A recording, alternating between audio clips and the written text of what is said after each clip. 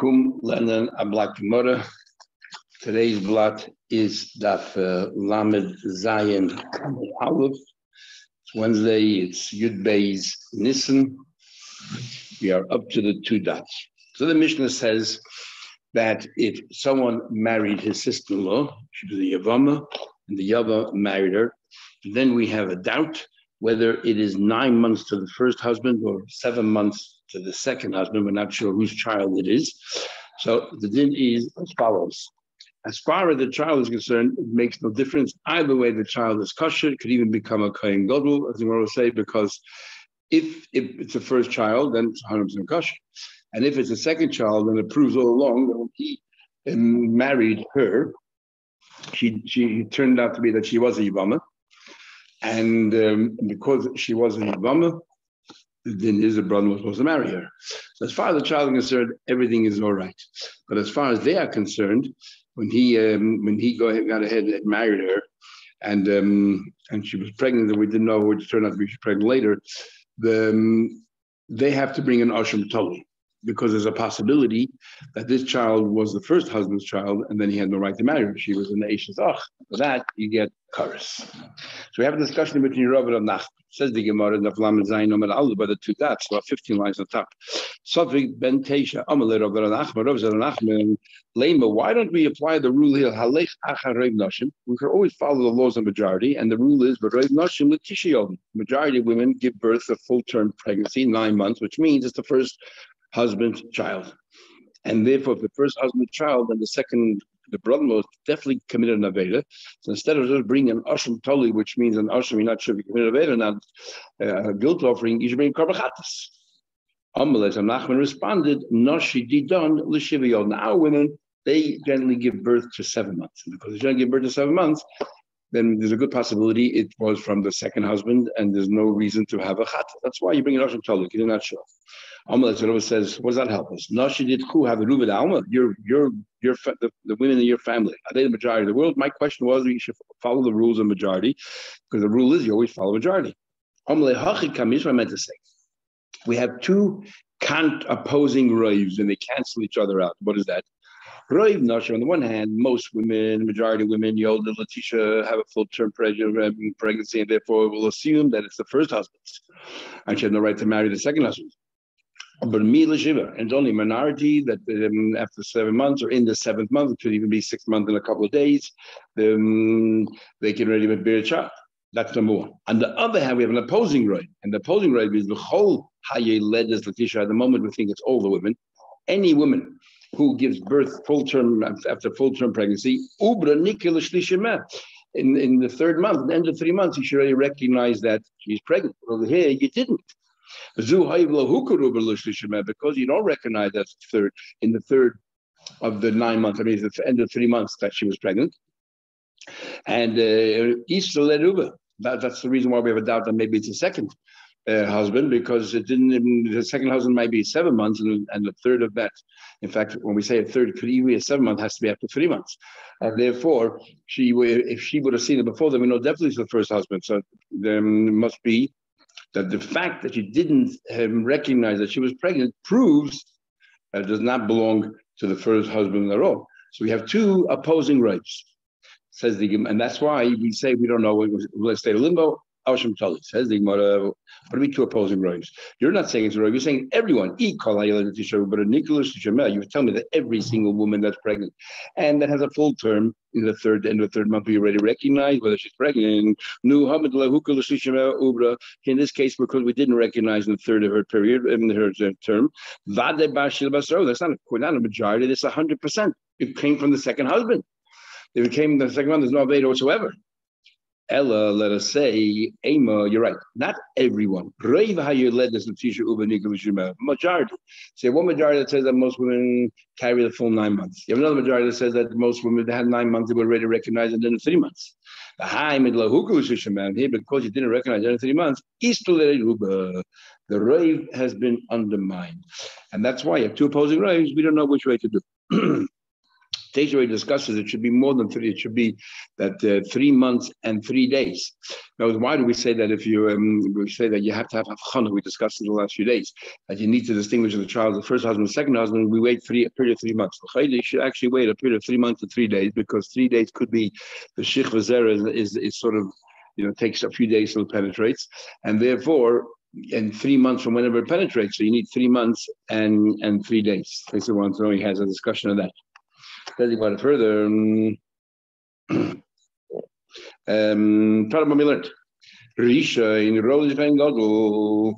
What happened? Let's say Reuben and Shimon was married to Leah, and then Shimon goes ahead and gives her there was no children. So he goes ahead and he marries her, and then it turns out to be that she is pregnant. Another suffix is if it's the first husband, you have no right to marry her, and if it's the second husband, then obviously it's the mitzvah yibam. Now, if it's as far as the child is concerned, regarding the child either way is perfect. If it's the first husband, fine, and if it's the second husband, then the mitzvah yibam, then fine again, because there are no children with the first husband. But it goes further. V'sheni mamzeh mesafek. She continues. Leah continues living with Shimon, and now. Since it's possible that the first child they had belonged to Reuben, that means she had no right to live with Shimon, and she continued living with Shimon. The second child is suffering mamzer. Rabbi Yaakov says, he used the following word, which is very cryptic: "Ein mamzer misafik." There's no mamzer misafik. Now, what did he mean to say? Did he mean to say that a mamzer misafik is not even considered a mamzer, cannot marry a mamzer vadai, or he meant that there's no such thing as a mamzer or something, that a mamzer is a mamzer, and therefore a mamzer all can marry each other. What did he mean? You have an argument about and Rabbi. My comment, what do you mean? Rabbi said, Risha, and the first opinion, Tanakama says, Risha, the first one to be Kohen Gadol will be Sheni Safik Mamzer. And therefore, the Osib Mamzer, according to Tanakama, a Safik Mamzer cannot marry a Vade Mamzer because it could be this, there's a possibility that Safik Mamzer is not even a Mamzer. How can you live with a Vade Mamzer? But Rabbi Eliezer ben Yaakov and the halacha is always like a Rabbi ben Yaakov. That's why it's so important to know what he says. Ein a Safik Mamzer, ela Vade Mamzer. He says that a Safik Mamzer has the same status as a Vade Mamzer, umutu b'mamzeres, because he says since they're both not considered the Kal Hashem, a Mamzer is allowed to marry someone who's not a member of the Kal Hashem. A Mamzer can marry a Geyeris, and so therefore a Safik Mamzer is also not part of the Kahol. Safik Mamzer can marry a Vade Mamzer. That's what Rabbi Yaakov says, and therefore Abaye wants to learn that that Rabbi Yaakov, which is the halacha, should fit into what we said before, and sorry, we'll soon see why he wants to learn this way. Why he wants to learn that a suffering mamzer is permitted about the mamzer. Rabbi learns exactly that. The Tanakama says that you should only go to the sheni mamzer about him suffering with mamzeres. The Tanakama is one that says that a suffering mamzer cannot live with about the mamzer. Comes when Yaakov says, "Ein vade mamzer misafik." Hello, suffering mamzer also was and Yaakov says no. The suffering mamzer cannot live with about the mamzer because the suffering mamzer possibly is not even a mamzer, and therefore it's forbidden. And this argues with Rabbi Eliezer. What's this Rabbi Eliezer? Now we learn Rabbi Eliezer says, Vadon, mutter, if you have a vade mamzer, there's no problem. They can marry each other. Vadon, besveiken, and he'll spell it out. But you have a vade, as we'll see, mamzer and a suffering mamzer, or sveiken, a vade, a suffering mamzer, and a vade mamzer, so sveiken, or two sveiken, mamzerim, also they're forbidden because one of them might be a mamzer, one of them might not. Now the Eile is fake, and he goes spells it out. Shtuki means to be silenced. We don't know who the father is. We do know who the mother is. We have no idea who the father is. And the mother, every time you accuse her or allege a certain person, she will silence you and say, no, that's called a shtuki. A sufi is gathered together from the outside. We have no idea who either the parents are. Now there's both of them are suffering mamzer. They're suffering mamzer. And Kusi, and a Kusi as well. Well, why a Kusi says something mamzer? Because they only believe what says in the Torah. Nowhere the Torah clearly say you can give kesef kedushin to a woman. We learn how they shove a kicha. So therefore they believe it's only beer, and they didn't take it seriously. If they gave money to a woman, they didn't take it seriously. If it broke up, they wouldn't bother giving a divorce. So they produced a lot of mamzer. But it's a suffix. We don't know for sure. The Rab holds about lochik like Rabbi Eliezer, which says what? That a suffix and a vada is forbidden. So according to Rabbi Eliezer holds a suffix of vada is forbidden. Then Rabbi Eliezer ben Yaakov holds that a suffix cannot marry a vada, which is Rabbi's opinion. We said before Shmuel, Amali from just the opposite. That Hillel Shana, Hillel we learned in the tradition, he learned Asara Yuchsin Alba Bubble. There were 10 different classes of people, categories of people that went from Bubble to Eretz Yisrael. Kahane, Levi, Yisraelim, and they could all marry into each other. Chalali, a kohen was a chalal, or a geide, or a geir, or a charuri, or an eved that was liberated. These 3 can all marry each other. Then you have Mamzed and the Sin of Shtuka Vasufi. You have these 4. A Mamza and the Sin, that's the nation of the Givonim who tricked Yeshua. They sort of deceived them by saying they kicked him outside of Yisrael, and Yeshua accepted them. And then later he found out that, that they were actually from Eretz Canaan that had to be destroyed. So he allowed them to remain, but he treated them like slaves. Shtuki Vasufi. That's the next category. And Hillel said clearly that a mamzer and a sinner and a shtuki and a sufi, a suffix mamzer can all marry each other. So Hillel paskins that a suffix mamzer can marry a vade mamzer, not like Rabbi Loza. But I don't look at Rabbi Loza. So Shmuel holds that a suffix can marry a vade, and Rabbi Loza holds that a suffix cannot marry a vade. Comes along Abaye, so he holds like Shmuel has a law like that a suffix could marry a vadai so therefore he learned the same thing, because we know the halacha is what we like Yaakov, and therefore he understands that a Yaakov holds that a suffix can marry a vadai. And Rabbi holds differently. And Rabbi should ask a question one halacha than another. Rabbi holds like Rav.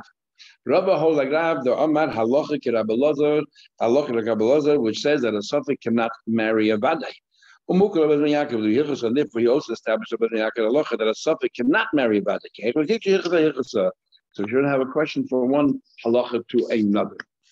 How do I know the chosfeika? How do I know that every suffix according to Rabbi Yaakov is kivade mashulei? How do I know that every suffix according to Rabbi Yaakov is treated like a vadai, and therefore a suffix mamzer can marry? How do I know that's Rabbi Yaakov's opinion? Can marry a vadai mamzer? The time of Rabbi Yaakov had let's say that this man had relations with many different women. We don't even know which women he had relations with. She had relations with many different men. She had no idea where they came from. That was a suffix mamzer. So we have a problem of nices. There's a possibility. Let's say she had a child with one man. I don't remember who it is, and then she gets married to somebody else, and that somebody else might be the same man, and the children don't know that this has come from the same father, and who knows what's going to happen. And it could be one day they'll meet. That it could be that this man, or the man that had a relation with her, doesn't know that she even had a child. And one day he meets this young girl and he decides to marry her, and it's his own daughter. But her brother can end up marrying his sister. And this suffix means that the world will be replete, will be filled with mamzelim. So we see it turn the suffix into a vadai. That's what it says. The entire world is filled with zima. With zima is alluded to, so therefore it's the debauchery. So we see clearly from here that he holds a suffix is like a vadai. That's what the Abaye says. So suffix mamzer like a vadai mamzer, and they're allowed to marry each other, which is like Hillel. However, Rabbi says no. You missed the point. When he says molar zima, zima doesn't mean definitely mamzer. Zima means zuma. On the contrary, it's a suffix. What is the situation? And there was only a suffix mamzer. Only suffix mamzer are permitted to marry suffix mamzer, but not, or I mean, that should be forbidden, but definitely you cannot marry a body mamzer. That's what the Rambam said. Yes, again, but based on the same concerns that we had, that this hefkerus of families are not really probably as a person should not marry, even there's a proper marriage. Forget about znus. A person should not marry a woman in this country. Then go another country and marry a woman, and the two don't know about each other's existence. Maybe the child born from that woman would be a boy, and the child born from the woman from another country would be a girl, and when they end up meeting and marrying each other. Same concern. Saying about Aini, it's not so. We learned elsewhere. We learned more Yuma about Abki equal. When I came to town, Machli to make an announcement. He was looking to marry. Which woman would offer to become my wife while I am here? The Gemara says Yoma for the day. Rashi actually says for a number of days. But Nachman, same thing. When he came to Shchantzim, he would announce, who wants to be my wife for the day or for the week? So we see close then he'll go back to his hometown. What happened? He had a child with a woman here, and there were all the problems you just alerted us to, and they weren't concerned. Said, well, that's different. Shiny Rabbanon. Rabbanon are very different. Why? The Pkiya Shemayu, because everyone would, these are famous Rabbanons. If they had a daughter, the daughter we recall that Rab Nachman's daughter, they would, and therefore the Rav's daughter, and therefore no problems can ever arise. So the Gemara, but let me ask a question: how can they come into a town and straight away marry a woman for the day? Well, what Rabbi said, didn't we learn? If you propose to a girl to marry, even as fast as she relented, later she might be so excited that causes some blood to emanate from her, and therefore you have to wait 7 clean days. So how can Rav or not come into town, meet someone that same day, get married? You can't just wait 7 days. So because they gave them a heads up. Rabbanon shluchai having mishadri. They were sent out shluchim u'maydilu. They would notify them a while before, so they were excited already if they accepted, and the period was over. Or we could say these Rabbanon yichude ba'almahu de miyachtel. These Rabbanon didn't actually consort with them; they just had them as a wife. And that's it, nothing more than that. I mean, what's the point of that?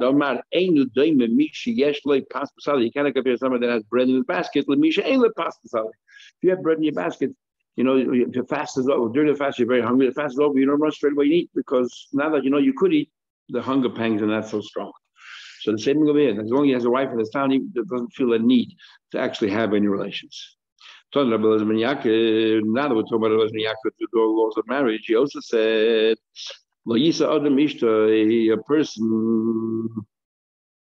a person should not marry a woman without intention to divorce at the same time. It says, do not sit there and anticipate for your friends to do bad. This thing, this secure, the confident thing, and everything's all right. And in fact, your intention is to divorce them. You shouldn't do that. And Studying about it further. Now, so we said, now we're going to talk about Dini Mammos. We said that he's considered the Monoshech, the child is kosher because either the first or the second. So what will happen when it comes to inheritance? How do we deal with this? Because Reuben dies, Shimon takes over. But if Reuben had a child, then the child inherits. And in this case, we don't know. His child is Reuben's child, he inherits the whole entire amount. If the child is Shimon's child, then the child just inherits like the rest of his siblings. So what do we do? So in the first Mishnah in Shnai Ma'asim, we have a rule that, and Sumcha says in other places, Mom and Hamutim Asaf, you always divide. That since you don't know which way to go, we divide. And even though we have a machlekes Sumcha and Chachamim, because the Chachamim say, whoever wants to extract the money, they should bring proof. But in this case here, there is no possibility to bring proof one way or another. So they're both, there's no moitzi here, they're both equal. And therefore, even the Chachamim, you divide the money equal. So this is a number of scenarios. Suffolk, this child, we'll call the child who we don't know the first and second, Reuben or Shimon's child, we'll call him the Suffolk. And the Yevamos Shimon, the one who married Reuben's wife. Now Reuben died and they come to distribute his inheritance, his assets. Suffolk, maybe I'm the son. I want to inherit the entire amount. Then the chassid, so all my property. The Yevamos and the Yevamos Shimon says, no, maybe you're my child, you deserve nothing. The less lawful than me, you have nothing but the chassid. It's my estate. Having mom and a mutual suffix, the money that's hanging in doubt. What do you divide? What about the suffix? We're going to bring in each scenario, we're going to talk about the suffix, we're talking about either the Yavam himself, Shimon himself, or his children. Now he's having a discussion with his children, and now there's still dividing over the estate. Shimon died pretty soon after, before they had a chance to distribute the estate. And now the Suffolk is having an argument with Shimon's children. Suffolk, I am the son of Reuben, and everything's mine. But Shimon's children say, you're our brother. And all you have is the equal share, like whatever we have with 2 other brothers. So you have a third. The rabbis initially thought, they said to Ramashasha, we believe this case, Masnisni is a clear Mishnah. What's the Maisur of the Mishnah? And we learn who Einu Yedish Oisam. We learn that he doesn't yashin them No, we're talking about if you have a suffix, if it's the 9 months of the first, or 7 months of the seventh, and so he does not yashin each one. This child, Reuben had children, and Shimon had children, and we're not sure if he was Reuben's child or Shimon's child. He gets nothing. Reuben's children say, maybe you're from Shimon. Don't leave us alone. You prove otherwise. Shimon's children say, maybe you're from Reuben. Leave us alone. Is who he does not yashin them, but they all yashin him. And so this is a behachan of here. They wanted to say if so, just like over there, he had no chazaka, he had no way of proving either one, so he's left without anything. Over here, exactly the opposite. If anything, he definitely yashins because if he's Reuben child, he yashins all of it. If he's Shimon child, he yashins a third. So he definitely yashins. And therefore, he has the right to say to them, I'm definitely Yashin. You guys maybe don't doubt Yashin at all, because if I'm Reuben's child, you get nothing. Prove to me that you have a chelik in it, and you will get something. So the Gemara, over there, he says to them, there the brothers say to the Safra, you prove which one is your father, and then you'll collect. Here, the other way around. The Suffolk tells his brothers, possible brothers, you bring it out that you are my brothers, that I'm a son of Shimon, you'll get a share as well.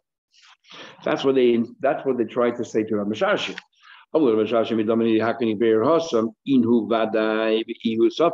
Over there, the children of Reuben definitely Yashin, the children of Shimon definitely Yashin, and this is a suffix.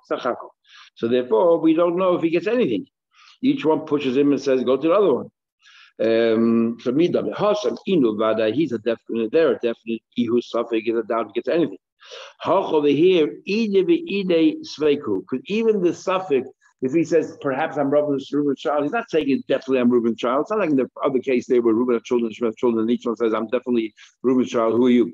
Here the suffix says maybe I'm Reuben's child. So he is not a definite.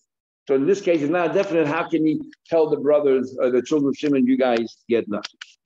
That's not so. What's the outcome? If you want to compare to anything, I'll tell you what you compare it to.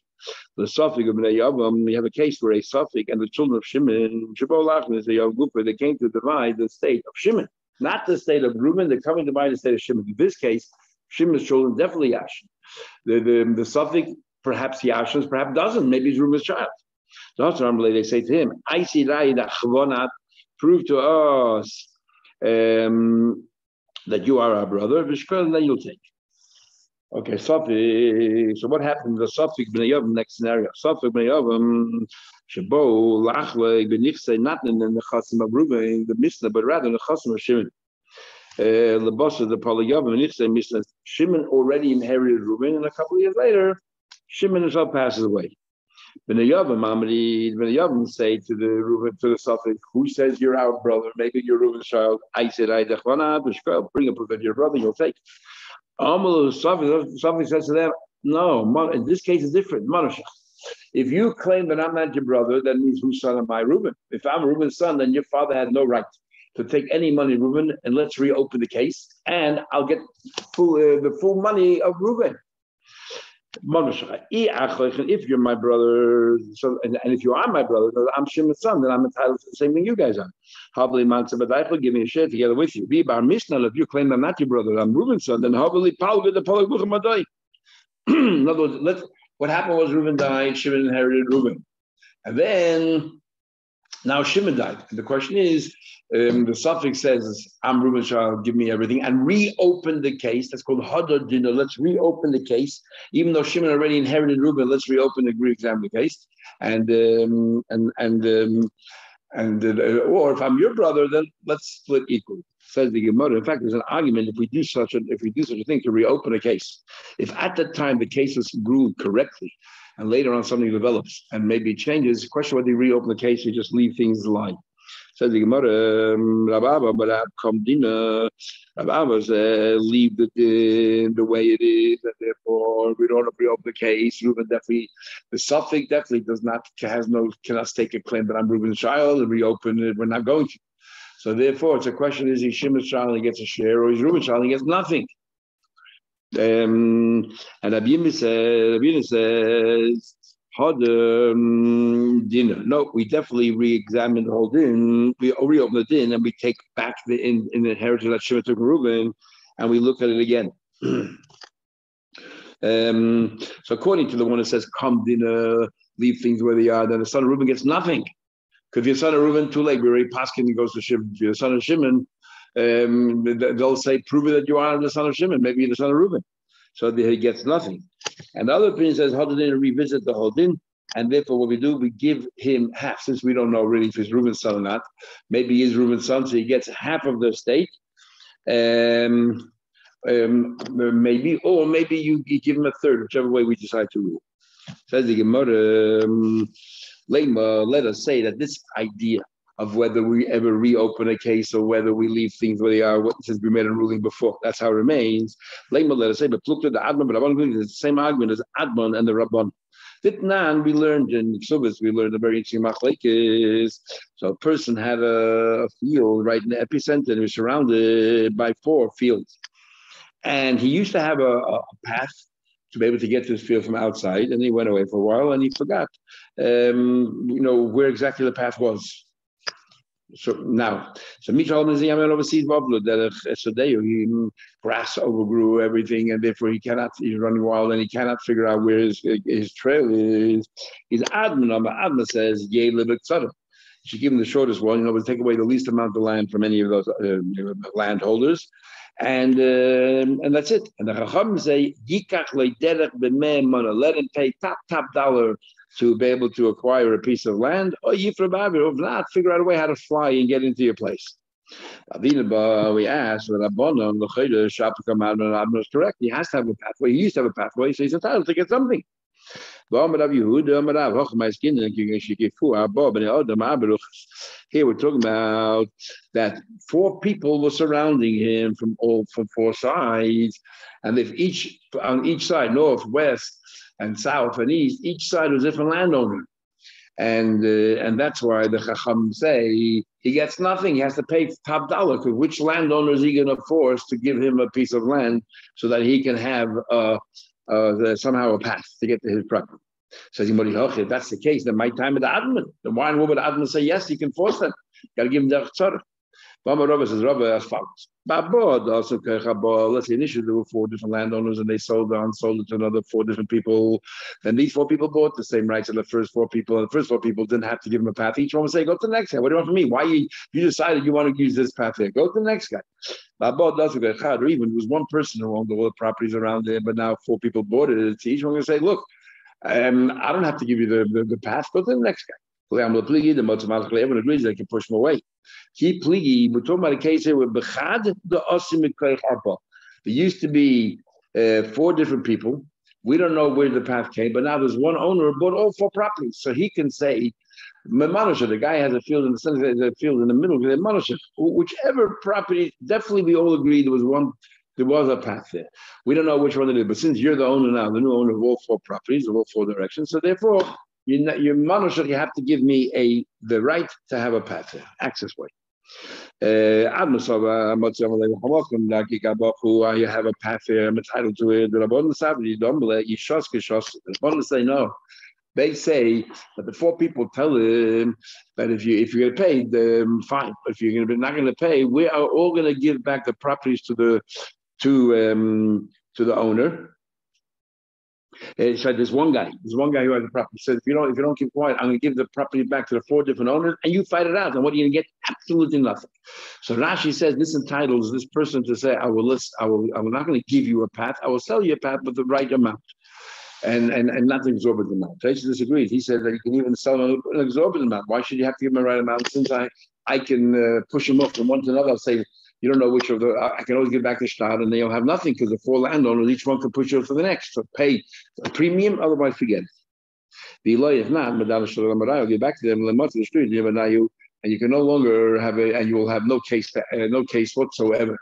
So the Machlei say we can say give back to Shtad. In other words, reopen the din and change the things around. And the Admon says, no, come din, the way it is. So the Abba, we say, come dinner, to leave the things we are. The Omar, so that'll be around. The Abba says, the Omar Kirabonon, He says what? He holds like Rabban, leave things where they are. And Rabbi says like Adman. Rabbi says no. Since there used to be a path, he has the right to reopen the case and tell this new guy who owns it that Manushech, I have a path. So give me that path. Another Amri, I can hold a Pilaka Adman. I can hold like Adman. I say that you leave things the way they are. And Adma said you reopen the case. No, I used to have a path, there's no question. And therefore, one of the four owners would have to give me a path. We just don't know which one it is. But now that the new owner is a single owner, he owns all four properties, and definitely you have to give me a path. And therefore, we're going to reopen the case. So it's like a tiny of a vadai. But over here, you don't know.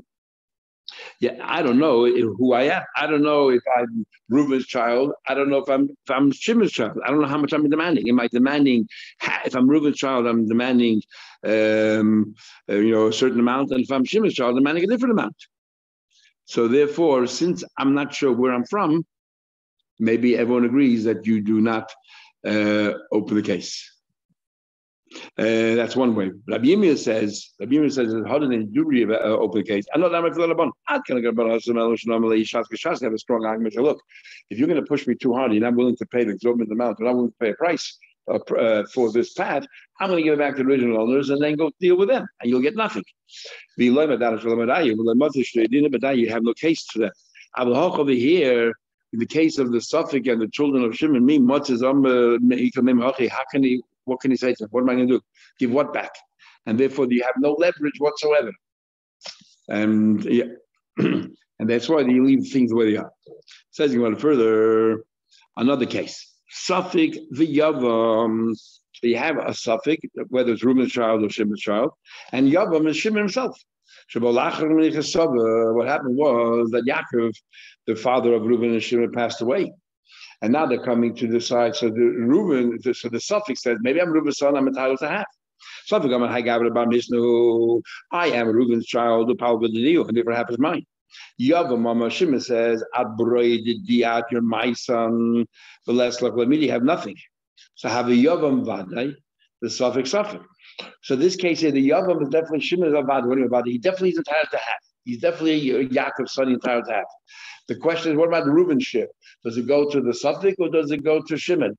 So therefore, because Shimon is a Vadai and the Suffolk is still a Suffolk, Shimon takes it over. The Suffolk is so much a Vadai. A Suffolk cannot overturn a Vadai. Next case.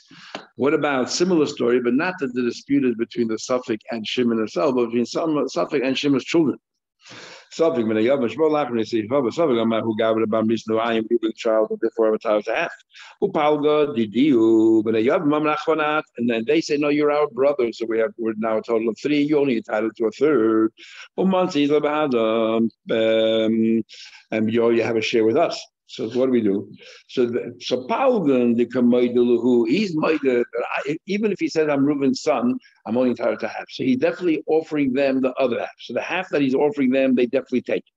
Shockley. Tilsa the Kamoido, but they're admitting that he's their brother and therefore he's entitled to a third. So they give him a third. He takes a third and they take a half. He's conceding that they own half, and they conceding that he owns a third, that he's our brother and therefore he's entitled to a third.